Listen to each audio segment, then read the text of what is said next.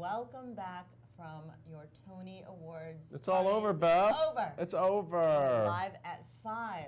I'm Paul Wontorek. I'm Beth Stevens. And we don't know what to do now because the Tonys are over. Yeah, we're just so bored, right? It's all. Meanwhile. Happy Sleep Deprivation Day, everyone. We have Julie James here. For Sirius XM, people. Broadway names. Julie James. We saw her out in the town last night, as you do. She made a glamorously late entrance. Like you and I were about to pack it in, and then she just showed up. Like I don't know. It's all full beat. It's all a and blur. It was good. It was all there.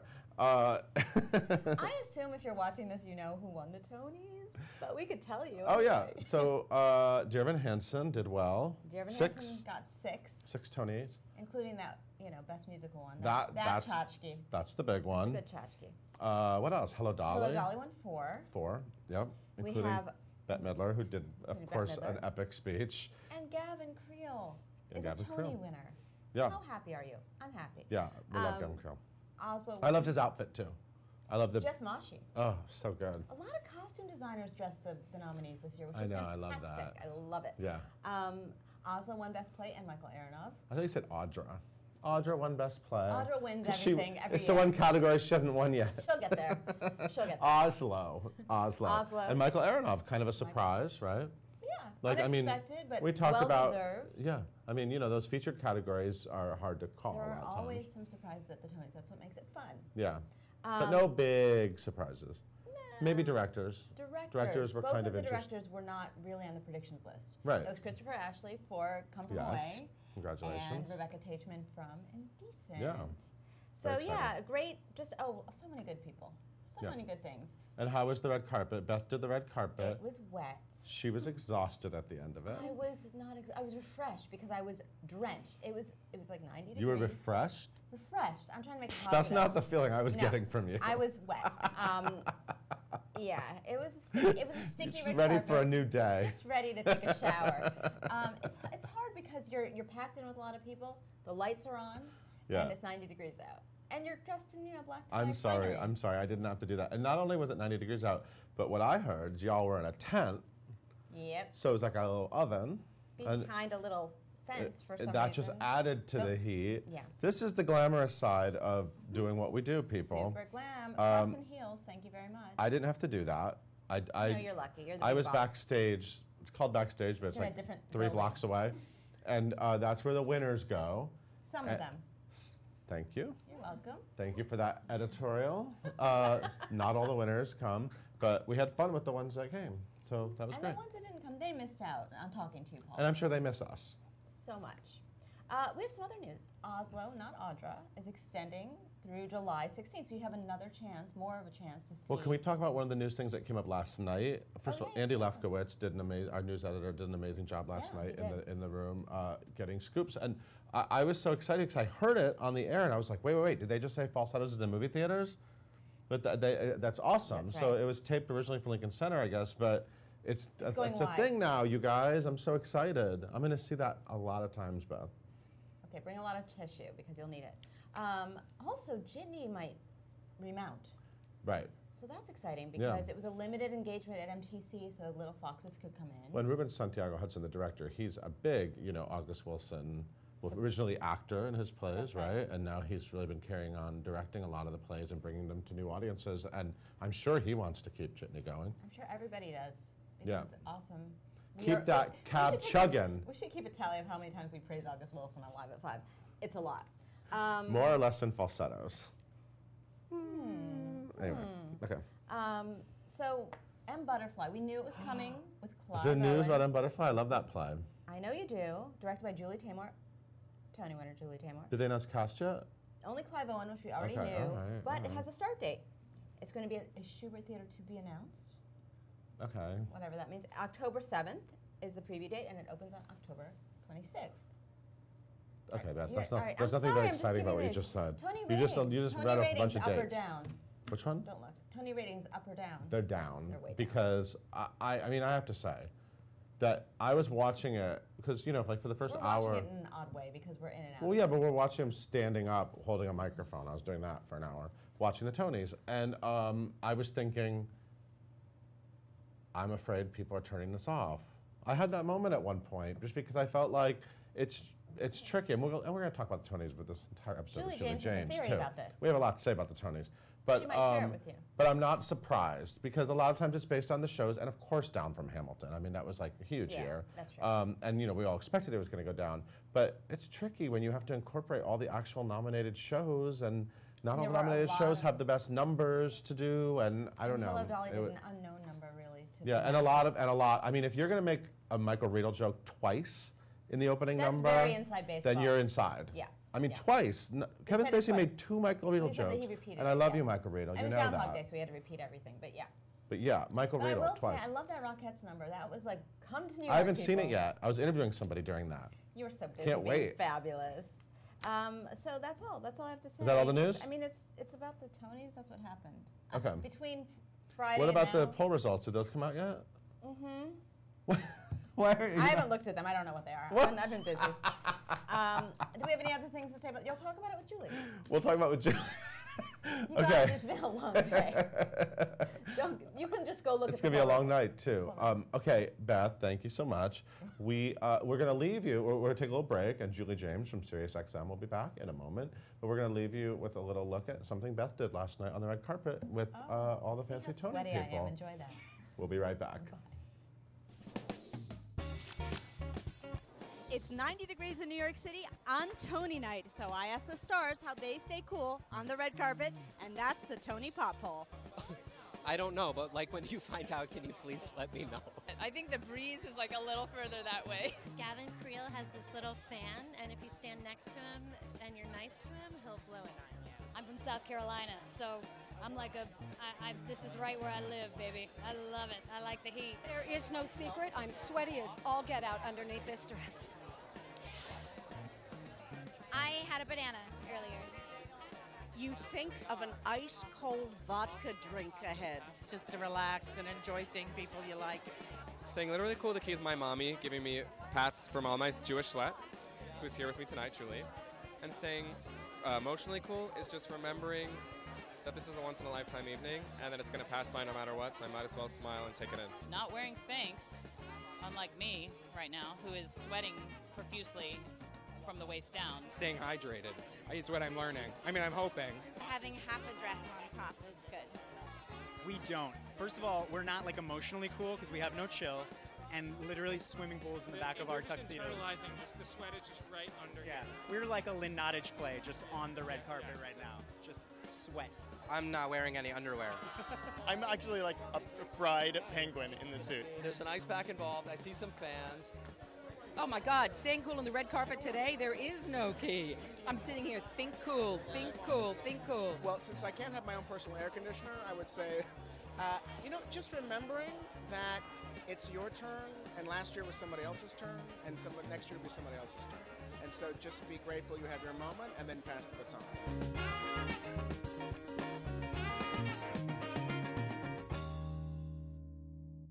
Waitress is the most delectable show of the summer, with original music by Sarah Bareilles, the composer behind the hits Love Song and Brave.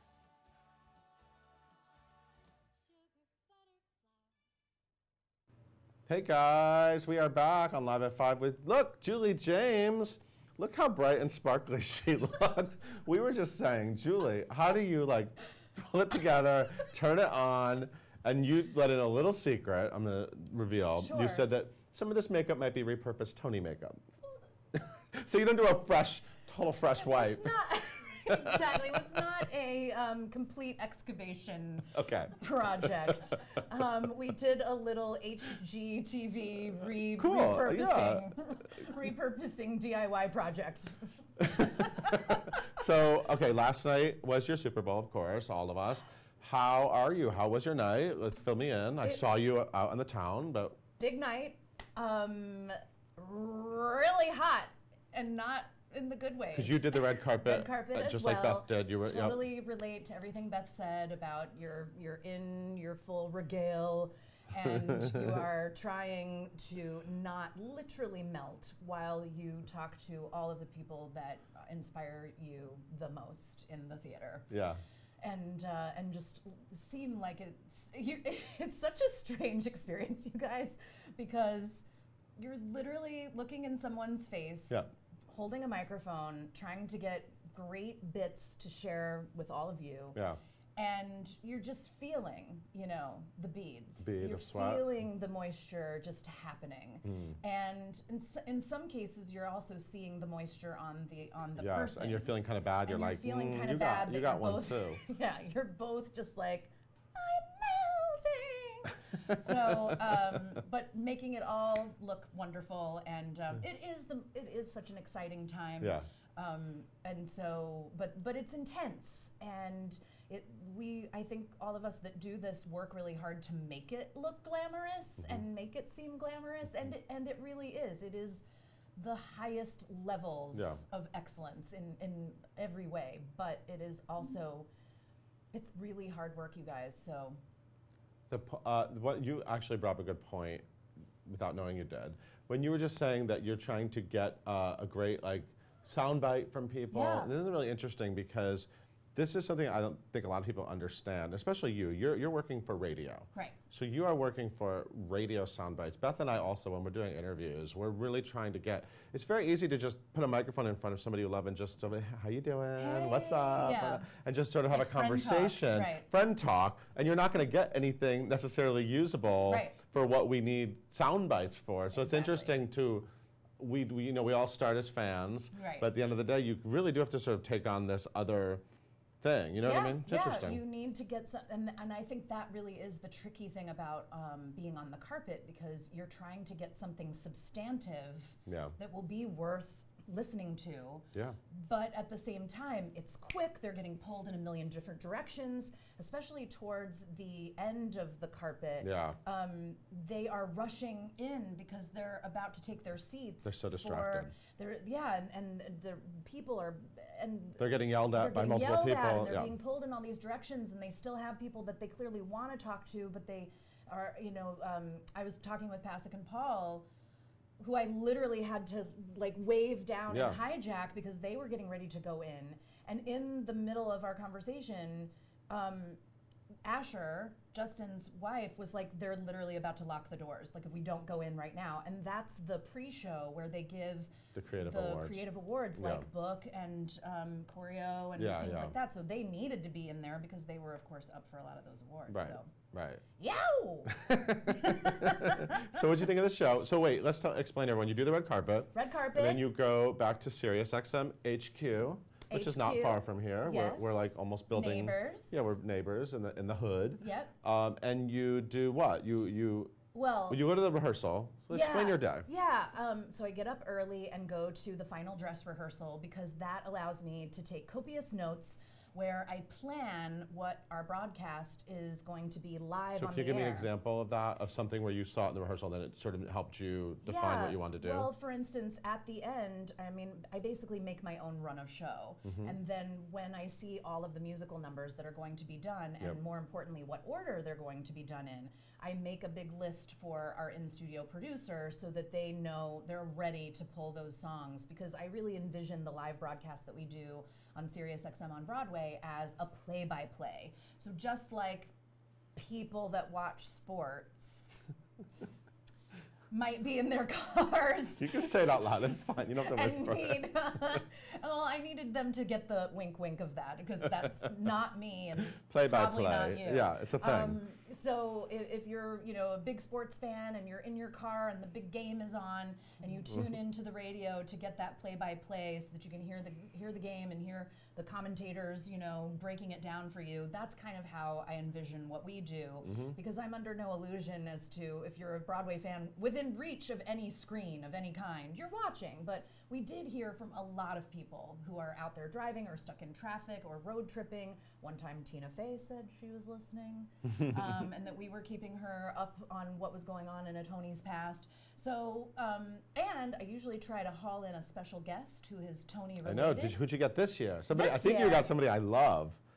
Who'd you get? LaShawn. Ah, la Shams. And she was incredible. She was Yeah. so natural. She got to really shed light with our listeners about Like the real perspective of what it's right, like. Exactly. She's won a As Tony Award, of Tony course, for winner. Color Purple. One thing that was cool that she brought up was that when Cynthia Nixon won, So we're watching the telecast in the, in the studio as we're doing the play-by-play.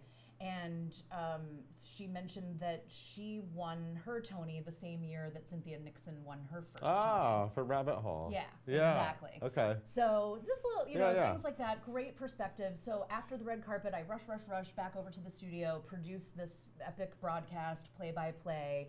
And then I need to program all of the music that's going to play today because I don't want to do that without having the results.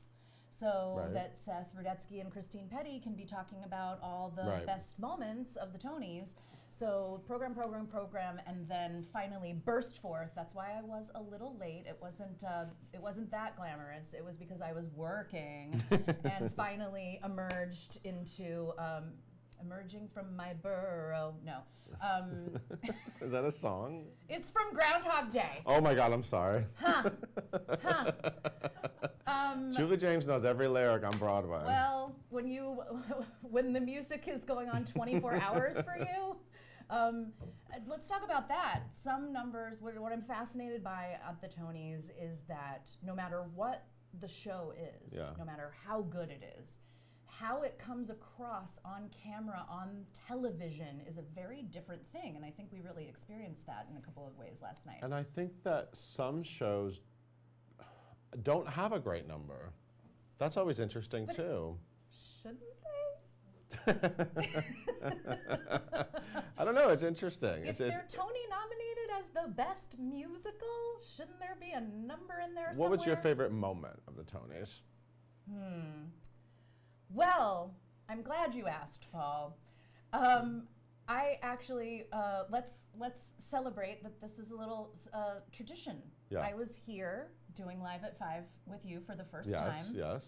1 year ago. Yes, you were. The day after the Tonys. And what did I ask you? And you asked me now that we're done with the Tonys, what of next season are you most excited for? And I wouldn't even let you finish because I was like, Dear Evan Hansen!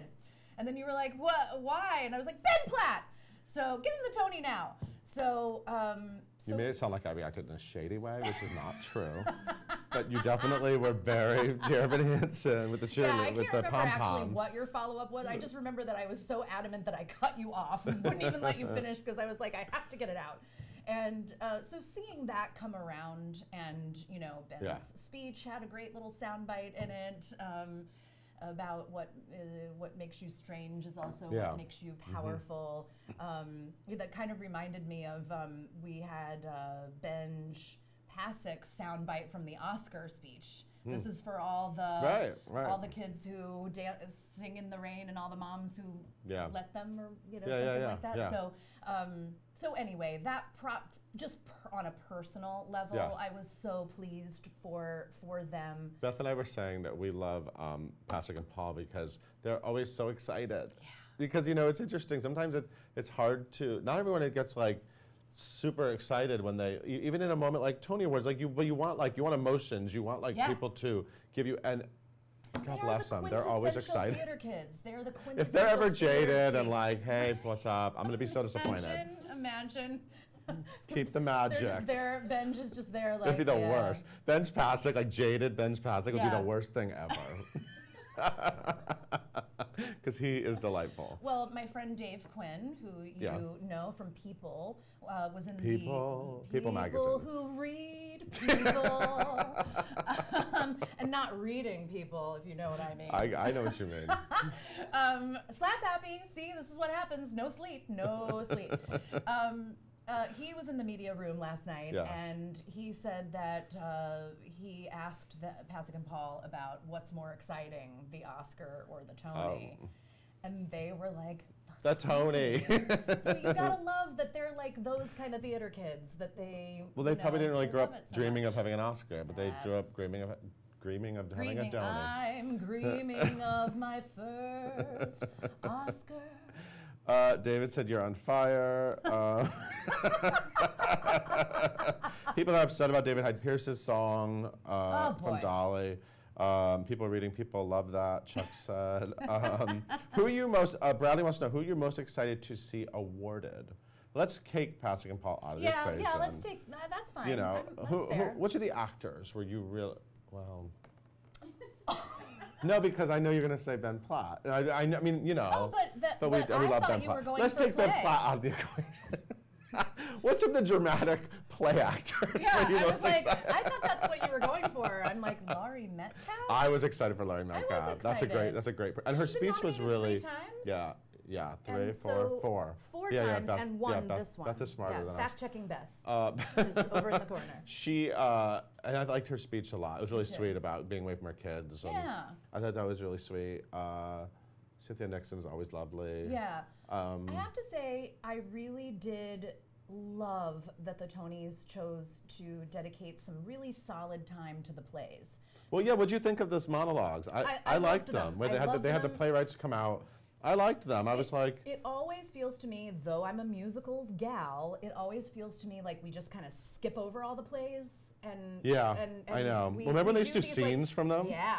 I used we to do love these, that. They do these video montages, and it just feels kind of sped through. And this really felt like they got a significant moment out of it, and I was really happy about that. J.T. Rogers, who won the playwright of For Oslo, Oslo. I said to him backstage, I said, "Oh, I loved your dramatic readings, like the Yeah. acting side of you." And he's like, it was good. He goes, but Paula Vogel beat us all. Because Paula Vogel is so great and Yeah. like such a great personality on stage. Yeah, that was Rachel Bay Jones. Rachel Bay Jones's speech was Very pretty exciting. She looked wonderful. gorgeous. Who else? Bette Midler, of course, was like off the charts. You know, it's funny because Dave, actually, you just mentioned Dave Quinn. Yeah. He came up to me afterwards because Bette Midler went into the She went to the press winner's circle. room and she was just sort of talking and going on and on, telling all this like factual. He's like, "Oh my God, it's the first time we've really like heard her talk." Yeah. Because she hasn't really done She much. hasn't done the rounds. Yeah, we haven't that really we heard her usually talk get. much about Dolly, and she's Right. only done very select promotion. So That's right. come on, Bet, if you want to come on Live at 5, we're I here. mean, I'll get out of the way. We're I here, think we honey. will. We're good. Or scooch over, either. Yeah, so it was an exciting night. Yeah, there's a lot of. Oh, and Bandstand. I'm excited for Bandstand. Yeah. I thought they came off terrific. See, that's a great And it's example. it's a nominee, as Kristen Chenoweth would say. Right. Not one of the nominated musicals, but great number, great Came off performance. really great on camera, and I think that. Let's face it, the rest of the nation is watching for celebrities, right? Because that's what draws them in if you're not a super fan.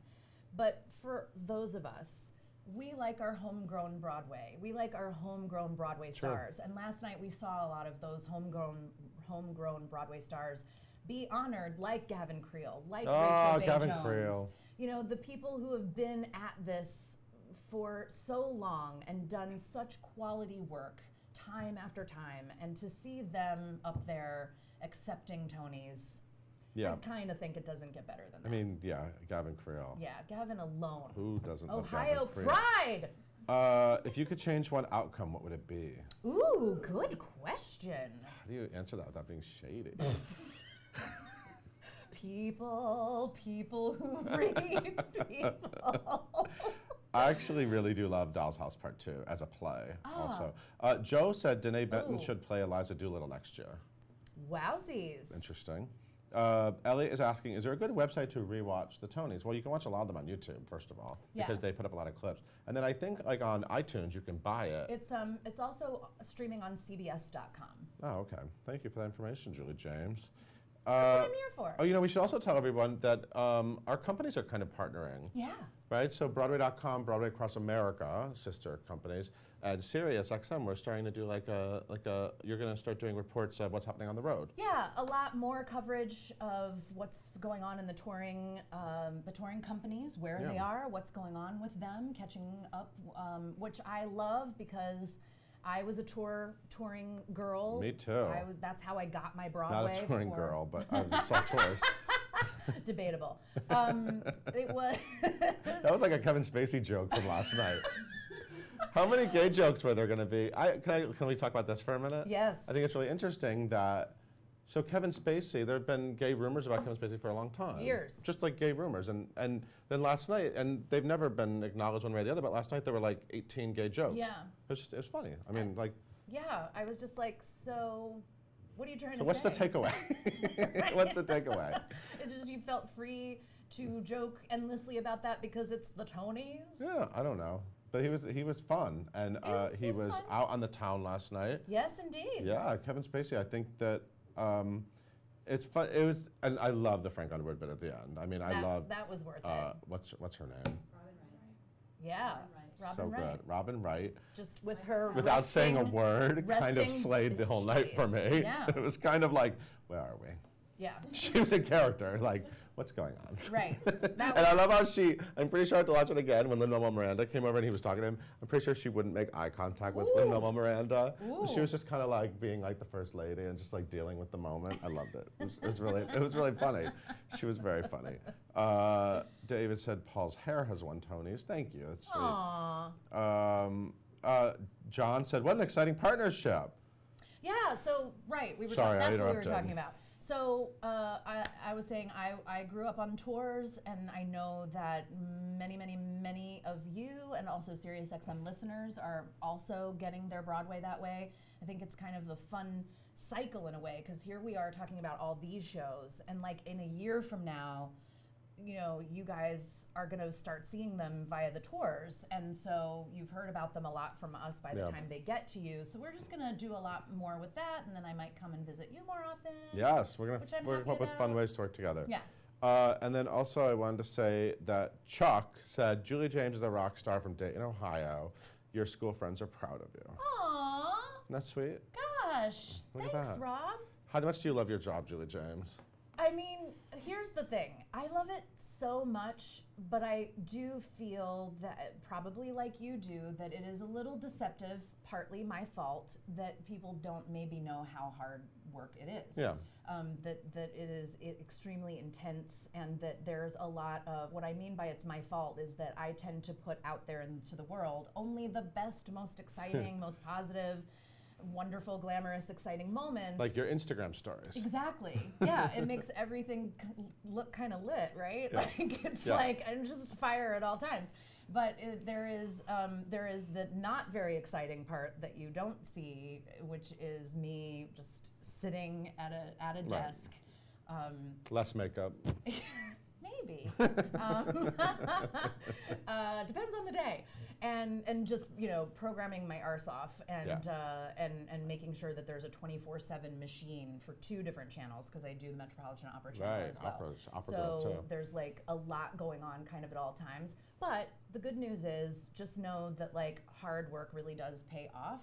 And so I bet you feel the same way, that then when you arrive at those special moments where you're talking to somebody that you really admire, that feels like the reward, right? Because it's like you put in all of your effort and your planning and your time, and then Patti LuPone sitting in front of you. right.